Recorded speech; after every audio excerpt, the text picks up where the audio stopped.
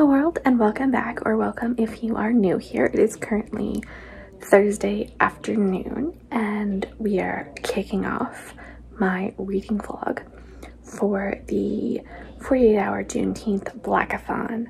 I have attempted to film reading vlogs before, but they have never been successful. I am hopeful that this weekend will change that.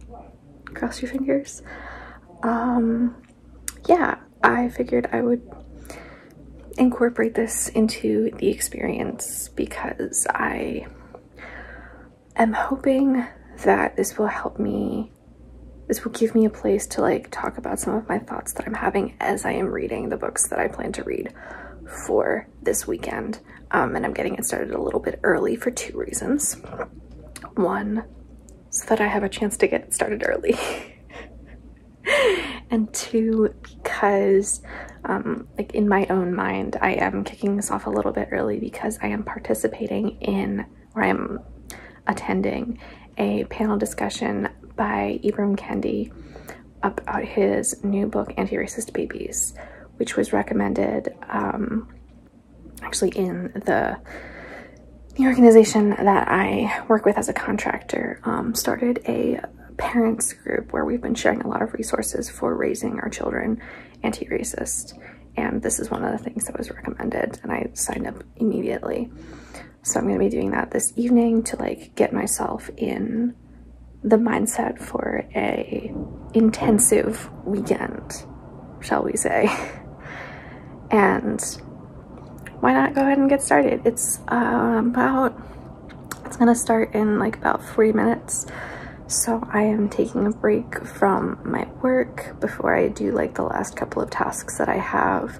I just had some lunch. I was listening to the audiobook of, oh, what is it called? In Another Timeline, I think. Which, when we talking about that book, I'm like almost halfway through and it is a ride. But I'm gonna pause all of the readings so that I can shift gears into the books for this weekend after tonight. And yeah, so I'm just gonna do a little bit of bullet journaling and watch a little bit of Queer Eye and hope that my kid stays asleep. I don't know, they're having a nap right now and I don't know when they're gonna wake up. They usually wake up around this time, so I don't know how much of a break I'll actually get. That's fine. And then my spouse will take over so that I can focus more on the panel discussion, which I also don't know how long that's going to be. Probably an hour, maybe an hour and a half. Yeah, that's it. Welcome to my first reading vlog, question mark, hopefully. Cross your fingers. And yeah.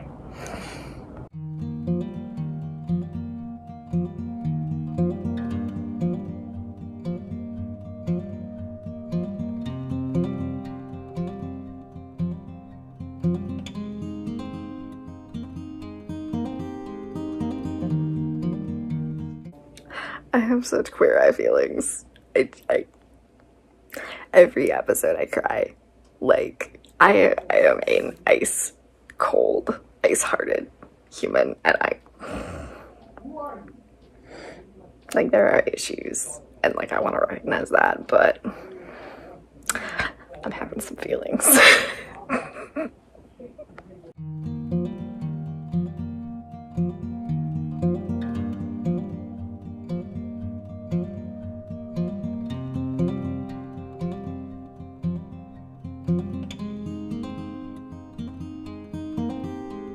Good morning world, and welcome back. I'm really hoping that you can't hear the television too much in the background because that's going to make this clip unusable. My kid is watching TV. Quarantine life. It's actually pretty late in the morning. It's almost 11. I slept in a tiny bit because my beloved offspring woke up at 3:30 in the morning and then wouldn't go back to sleep.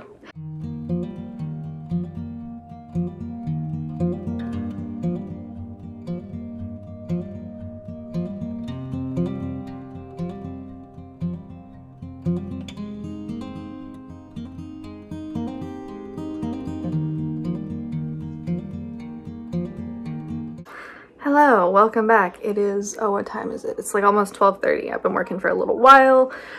I did have to cut out real quick and just dive into what I was doing because that's how life is sometimes. I'm making good progress on All Boys Aren't Blue. I'm enjoying it immensely. I'm very pleased with my decision to like do this intensive reading thing. It's going really well, but I wanted to take a pause. I am in chapter 5 right now, where Johnson is talking about learning about racism and Black history in school and his experiences with that.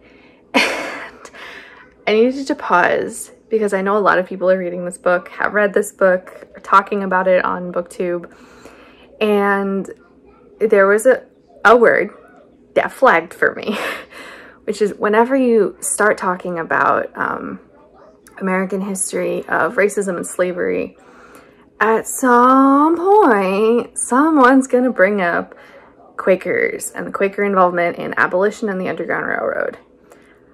As it happens, I was actually raised Quaker, and I, as an adult, consider myself to be Quaker because my beliefs align to Quaker beliefs, but I am not practicing. I don't participate in a Quaker meeting or a Quaker community on a regular basis. I just maintain those beliefs that I was sort of raised in. And I wanted to call this out because having been entrenched in Quaker environments and cultures for the vast majority of my life, I can actually speak to this. Yes, Quakers were heavily involved in abolition and the Underground Railroad. But please don't hold us up to this like standard of, look, these are good white people, because we've got a lot of problems with racism right now. We've been, and I say this as someone who has not been active in the Quaker community in a few years, but like just on the tertiary of it.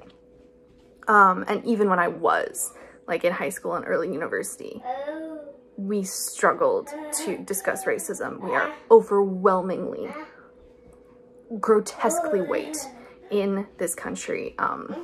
Globally, Quakerism is not overwhelmingly white, but hi. Yeah. Yeah, is that good, Apple? Is that good? Okay, I'm gonna keep talking about Quakerism. Okay? Okay. Racism is something that we struggle with recognizing in ourselves. Whenever the topic of racism comes up, Quakers are very quick and very eager to bring up our involvement in abolition and the Underground Railroad. Somehow we don't have anything more recent to cite as how we're being anti-racist.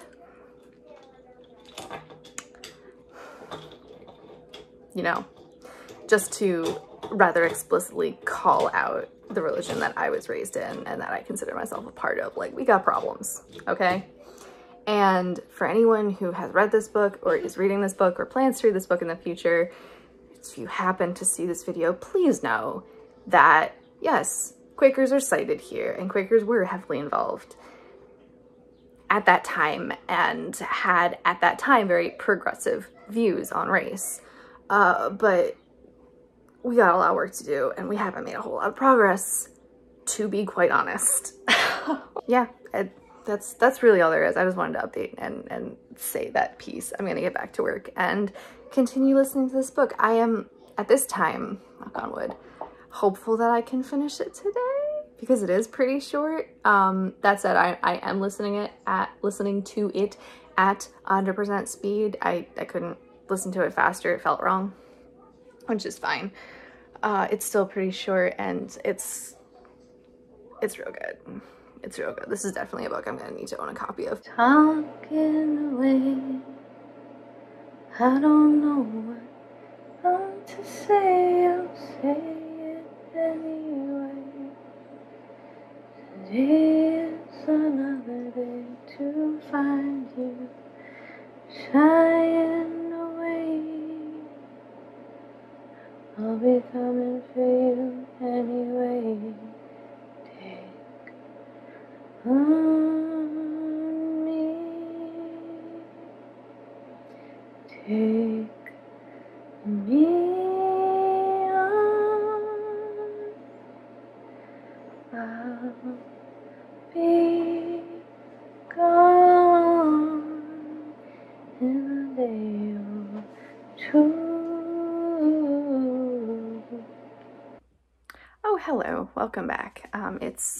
I should really learn to check the time before I start recording, but it's a little bit after 2 at this point. I just put the kid down for their nap. Figured it was a good time to check in. I made a little bit more progress in All Boys Aren't Blue. I've got so much work that I have to do.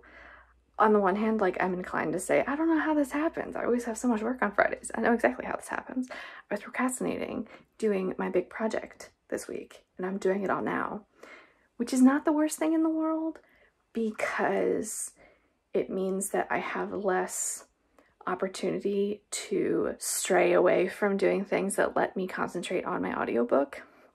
What I'm doing, I'm like going through and pulling together analytics about blog posts, which is fine, but I can't like split my attention to a YouTube video or something, or like take constant breaks because I need to get this done today, which is good because I can just listen to my audiobook while I do this. I can just listen to the book and not be distracted with like YouTube or Netflix or something else. So it worked out pretty well. I'm just like, I'm feeling I need to get this done. Ugh, but it's fine. I'm gonna go back to it. I need to get myself some lunch probably at some point, but I'll worry about that later.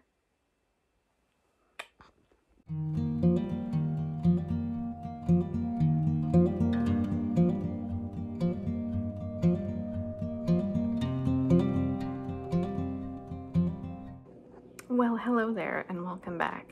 It is 3:30. I just updated my progress on All Boys Aren't Blue. I am about 63% of the way through. Doing pretty good.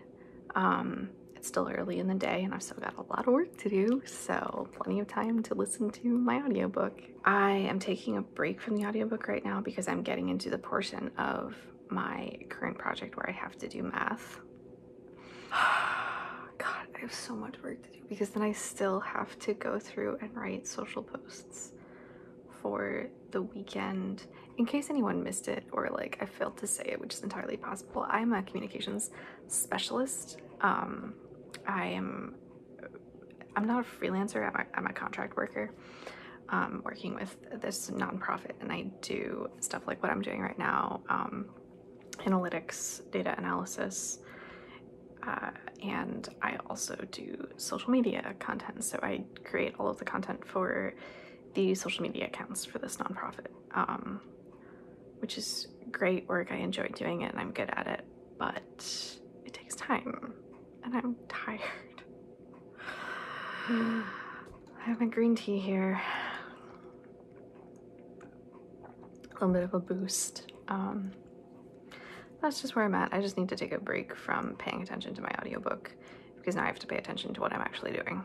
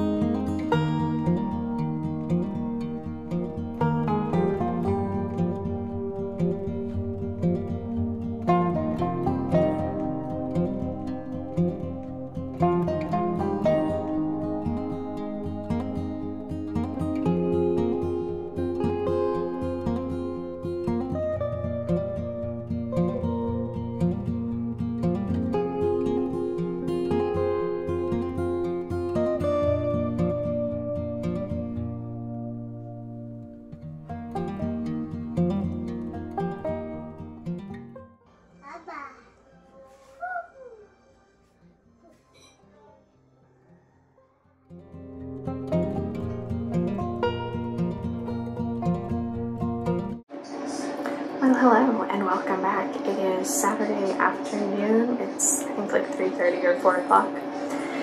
Kid just woke up from their nap. I have not gotten a huge amount of reading done today, which is not terribly surprising. The last couple of weeks we have had the Over to Hangout actually. So they are here now. I am a little over 20% of the way into Stars and the Blackness Between Them. I think maybe I'm 25% of the way through it. It's beautiful.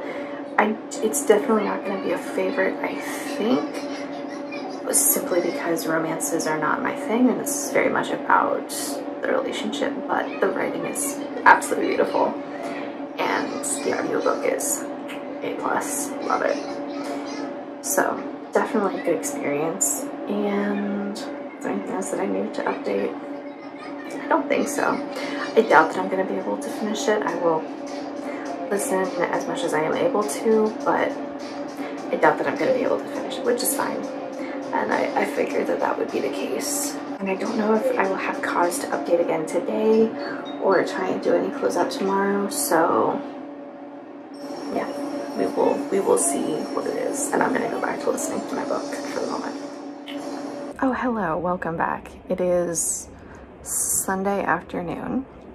I am here to close out this vlog, maybe, hopefully. That's my intention. We'll see if that is actually what I do. I haven't finished The Stars and the Blackness Between Them, unsurprisingly, but I did get a decent chunk of the way through. I'm almost halfway through. I think I'm 45% the way through. I'm gonna finish reading it at some point in June. I figure I'll just continue listening to it this week. What did I want to say?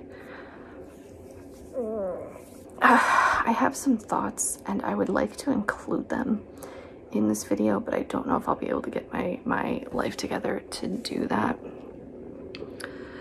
So we shall see. The book is beautiful. The book is absolutely beautiful. It deserves every word of praise it has received. It is not going to be a 5-star for me because of some very personal and very subjective reasoning. And while my feeling is that any rating or opinion is subjective, there's degrees of subjectivity, I think. At least that's how I think of it. And this is not about the writing or the characters or the storyline or anything. I think those are all exceptional. I got to a point in this story, if you've read it, I got to 45% of the way. You can probably guess what that was. And I'd like to dig into my feelings a little bit, but I don't have time to do that in this specific moment because this is my one chance to have food uninterrupted by child who is napping right now. I'm gonna go ahead and have my food and relax for like 5 seconds before I have to go back to do other things. Yeah, that's it. And in the event that this does end up being the very last clip in this video, thank you very much for watching. If you have joined me, let me know down in the comments what you ended up reading for the 48-hour readathon. It was nice. I enjoyed the act of being intentional in like, I'm going to read this type of content. I'm gonna like power through this type of content. And obviously with the intention being like absorbing it rather than just like reading as much as possible. But I enjoyed that intentionality. I think that's something that I should try again in the future.